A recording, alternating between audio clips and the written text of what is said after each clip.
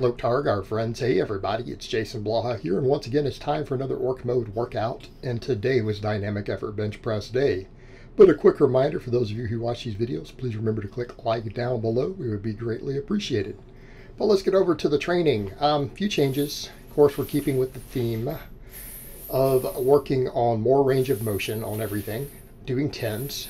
So I decided to do something different today on my speed bench. I decided I'm not going to do it as touch and go trying to get the stretch reflex. I'm going to start pausing on my speed benching.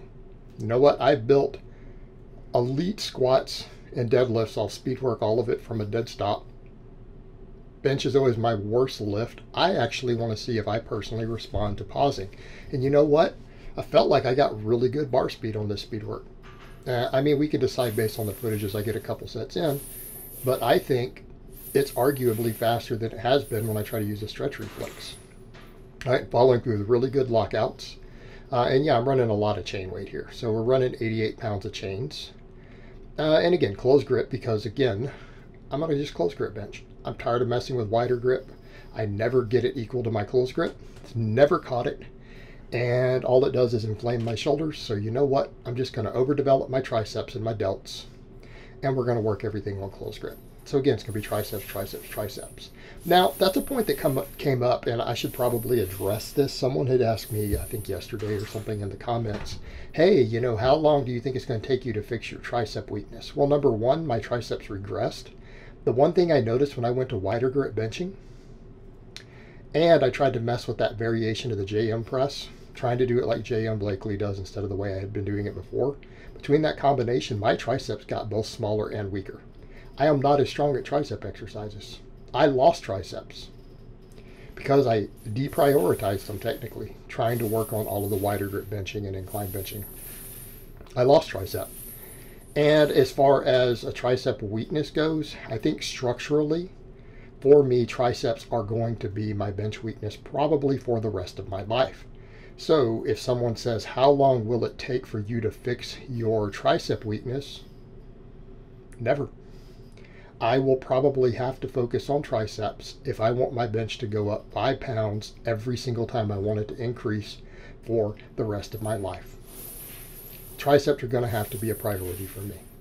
Because again, especially with me close gripping, especially with my arm lengths, everything else, I'm going to have to just hammer triceps. They're going to have to get a lot bigger, and I'm going to never be able to back off on that. So that's going to be most likely my limiting factor on benching forever. And it doesn't mean we don't work on the other stuff. Doesn't mean we don't care about pecs and delts and lats and upper back and all these other things. But I have a feeling that triceps are going to be my weak link. So I'm going to have to prioritize them. Again, all my pressing is going to be close grip. But I was very happy with the way the speed work felt today. All right, very happy with it. I was going to start listening to music when I train again, by the way. But my MP3 player that was supposed to be here 2 days ago, somehow Amazon has had a delay getting it to me in transit. So I don't even have it yet. Hopefully I'll have it later today and I'll have some music. Also, I think I'll probably address later too, I started drinking coffee again yesterday after 9 months caffeine free. I felt like I got all the benefits I needed from it. You know, I got my sleep back on point. I'd cut it out to maximize sleep. That was it. That was the only reason. And even drinking the coffee yesterday, I managed to get 9 hours of sleep between my normal biphasic sleep I do. I got 9 hours. Right? I probably can't drink the amounts of coffee that I used to drink. I used to drink 3 full French presses, strong like tar strength coffee, black coffee every morning. So I'll probably just limit myself to 1 French press and maybe repress it a second time without adding any more coffee to it. I want a hair more. 1 good strong French press full every morning. And you know, we'll see what it does in my training. You know, with me cutting right now, being desensitized to caffeine might be pretty useful. But the speed bench went good, 8 sets of 3. Chin ups. I still haven't quite dropped all the water from my deload week and diet break. Someone asked me in the comments, well, what do you eat on those 5 days? I eat a lot of pizza, and that's why my water goes way up. I'm very sensitive to sodium. So I gain a bunch of water. And I've done this multiple times through my cut, and I've still dropped 23 pounds. So for the record, it hasn't impeded me. I've still continued to get leaner. People are noticing I'm getting leaner. I'm noticing I'm getting leaner. Again, I've got a shirt on right now, but I see at this point a very visible difference when I look in the mirror in the morning. Okay, it's there. We have a ways to go. I am probably going to drop 18 more pounds and then I'll bulk and cut. So I'll continue to get leaner after that, but I'm probably going to want to get down to 200 pounds. Right? We're going to get down to 200 pounds. I started the cut at 241. And then I will bulk and cut 200 to 210. So 200 will not be the limit because I'm going to just lean bulk, clean bulk, you know, and then cut again. Over and over and over inside that 10-pound window. Will probably be what I do. But because I'm holding the little extra water, the chins are hard. But what did I say last time? You know, I'm going to start doing these from a bottom position pause. I want to take every rep to the bottom, come to a complete stop, use no momentum, and it's going to be my bottom range of motion. Right? So I'm trying to just come to a stop. I'm not trying to pause for a long time. I just want to come to a complete stop for what my range of motion is that my shoulders and everything allow for. Right? And then try to come up. And it's harder. So I managed to get 3 sets of 8 with the 25 pounds a day. As I drop the rest of the water, this will hit 10 reps, right? Again, you guys can do the math, you know, and say, okay, if he drops, you know, 8 to 10 more pounds body weight, because I've already dropped 7 pounds of the 15 that I put on the water. I've already dropped 7 of it.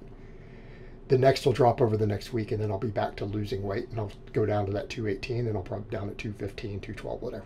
So as it goes down, that'll turn into 10s real quickly from that hang position for me. And I want to do that. I'm going to just quit cheating on them. And you know what? That narrow grip, my biceps are destroyed from doing that. Of coming down to my full range of motion of what I'm capable of doing with my shoulders.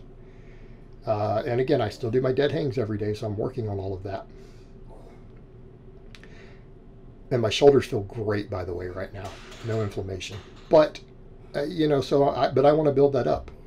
I want to build it up from that hang position for me and just keep going up. And when I can get to 10 successfully, we get 3 sets of 10, we'll add a little bit of weight, 2.5 pounds each time. Right? Like little micro jumps up. I didn't want to drop under 25, though, because I know I'll be back to 10 with that. And I haven't done it at 10 with the dead hangs like that, though. But that's going to be the goal. And then we'll build on it from there, as we've been doing. And, of course, as body weight goes down, they'll get easier. But the long term, and I set a crazy goal, I want to be able to do like 10 reps with 90 pounds. Now, I'm going to have to put a lot of work into that. But I think that's something impressive to work towards. Just like when I said, hey, I'm going to get to that 600 squat, and I did. I said, before I'm going to get to a 500 good morning, and I did all these different things, right? But I like to have some non-big 3 strength goals. Gives me stuff to work towards and to get more well-rounded. I'm going to have to do a lot of biceps work to get there because my biceps limit my chin-ups. Oh, the incline. So we're messing with, again, closed grip with the buffalo bar, so it adds another inch. The stretch at the bottom is tremendous. The weight that I tried last time with this, I got 3 sets of 9. We got 3 sets of 10 this time. It was challenging, but not as hard as the 9s were. So I'm getting used to this lift. I'm going to see if I can bump it 2.5 pounds next time. We'll micro load it up. Again, chasing range of motion. I'm basically trying to get the longest ranges of motion possible, at least from a hypertrophic perspective, because some exercises, there's not always a benefit to adding certain ranges of motion. But we are trying to do full range of motion exercises, again, within the limits of my structure. So trying to find ways to add range of motion and build my 10 rep maxes up, basically, on all my supplemental work. Again, chasing body composition, because that's what I need. I'm going to have better body composition if I want to be competitive at my height, weight, and do what I want to do. I'm going to have to basically be the most stacked guy in my class. Right? That's how you break records.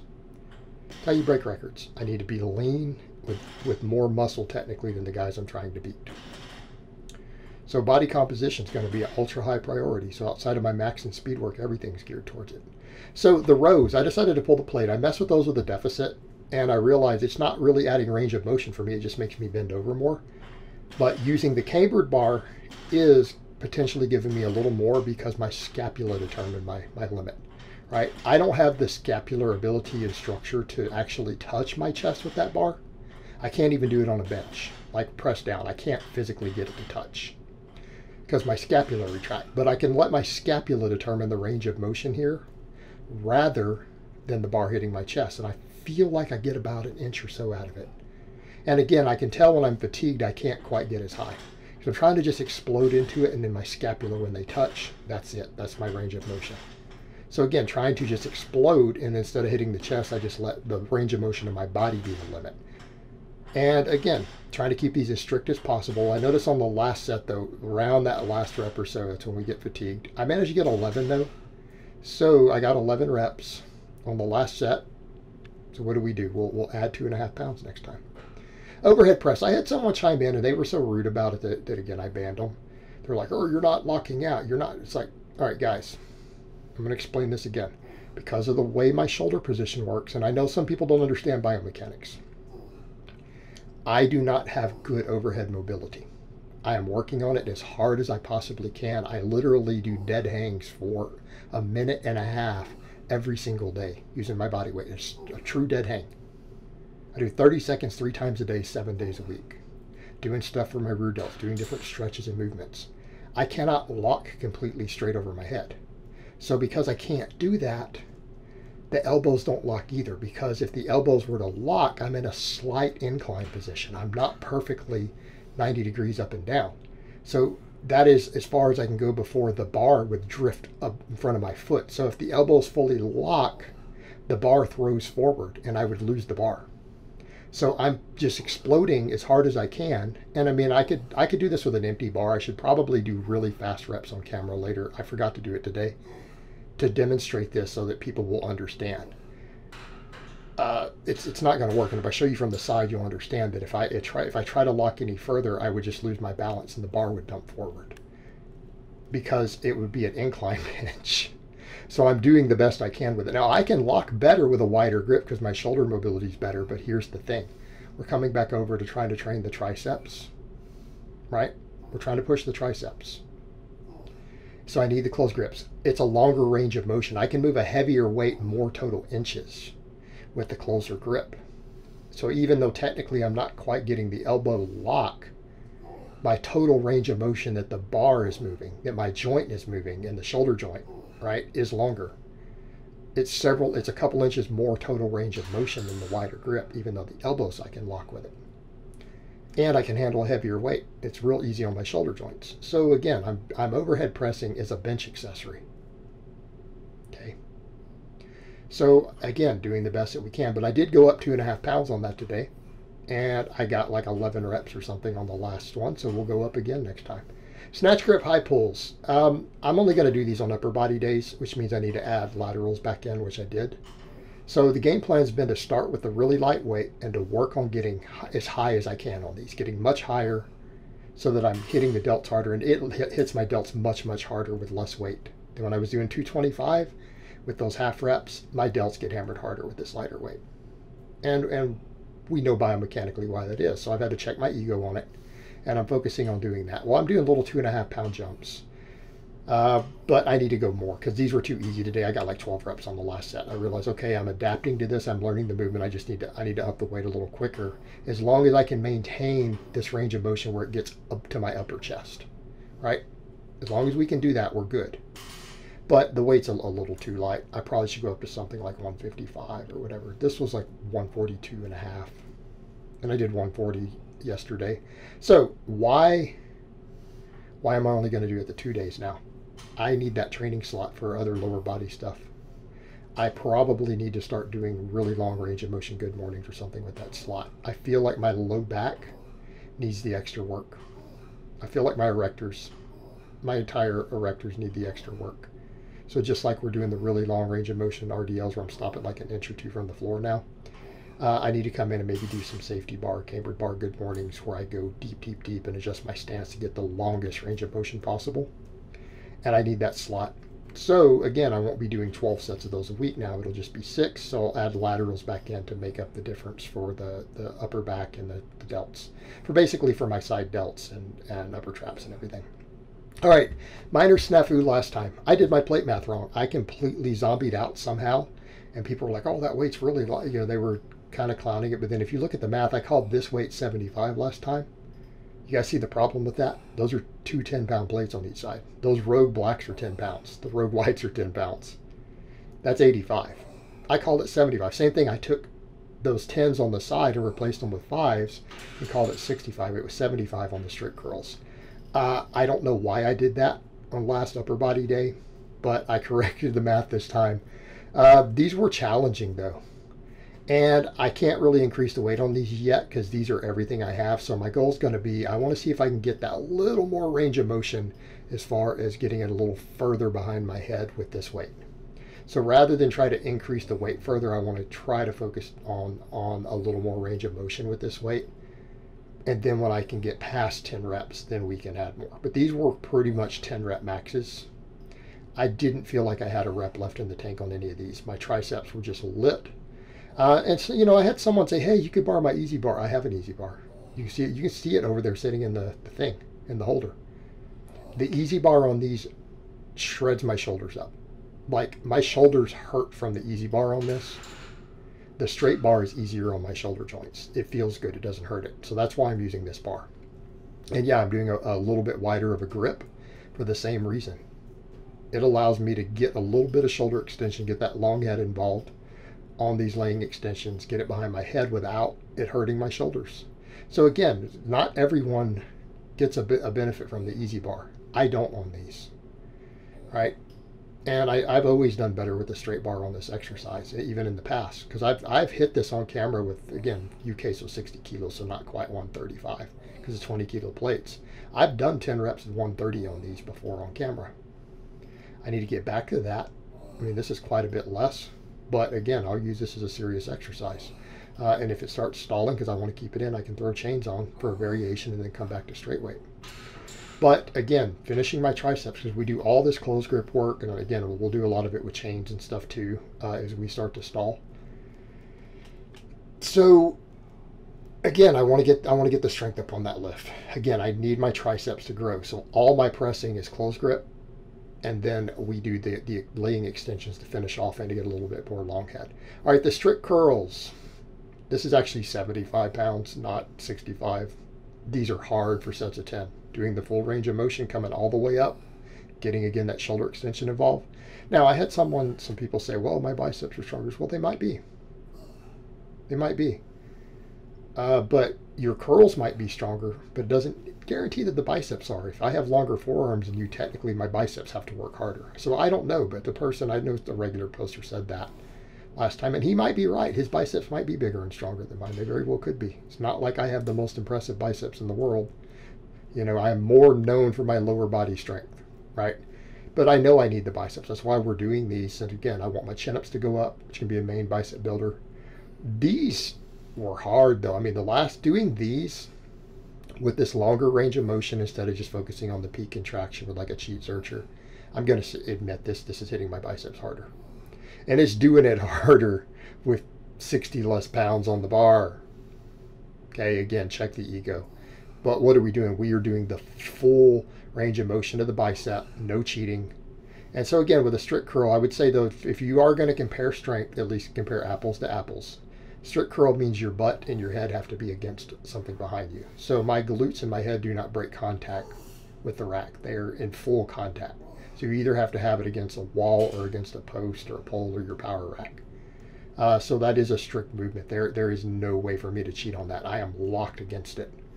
And again, my glutes and my head do not come out of contact for any of the reps. So I'm actually laying into it to ensure that, to make it a true strict curl. Now, I might mess with some cheat curls later trying to do this range of motion, but I wanted to mess with the strict curls for a while, and they're humbling. And you guys would be surprised how light a weight you can do, especially someone like me, though, with long forearms and long arms. This is, again, very humbling. It's a very humbling exercise. But you know what? My biceps felt like they were just ripping apart on these. They're just like my triceps get really hammered with those extensions. My biceps get hit super hard on these. I would say out of the different lifts that I've messed with for my biceps, the different types of curls and stuff, these seem to hit my biceps the hardest in terms of just what I feel, from what I feel. Chin-ups are a close second though, right? It just feels different. And then I finished off with some laterals. Now I'm trying to do these higher and I'm leaning forward. People say, didn't you say to be careful of turning your pinky up in the past? I did if you're more upright. I am leaning forward quite a bit. And if you lean forward quite a bit, you can get away with that more and it will hit your rear delts harder. Because I am doing this, I'm not worried about building front delts with this. I do so much front delt work and overhead pressing.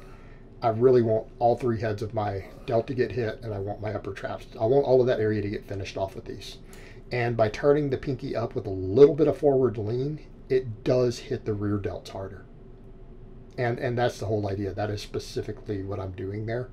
But again, if you turn the pinky up, you need to be leaned forward quite a bit if you don't want it to potentially crush your glenoid, the glenohumeroid joint. You have to be leery of that. But again, if you just position yourself right, it is safe to do. And I can't do as many reps now that I'm going up higher like that with the pinkies up. I'm failing at like 11 to 12 reps. And again, it's fine because these are the only full dumbbells that I have. I've got to use kettlebells if I need a different weight. So it's fine. We're actually at a respectable rep range. And if I can get these up with that same form to 15s to failure, my shoulders will have grown. So again, I need these to finish that off because I'm only going to be doing 6 sets of snatch grip high pulls per week. And this will give me 12 total sets for the complete shoulder. All right, guys, but that's really all I have to say on that today. I hope it's been informative, and I will talk to you guys next time.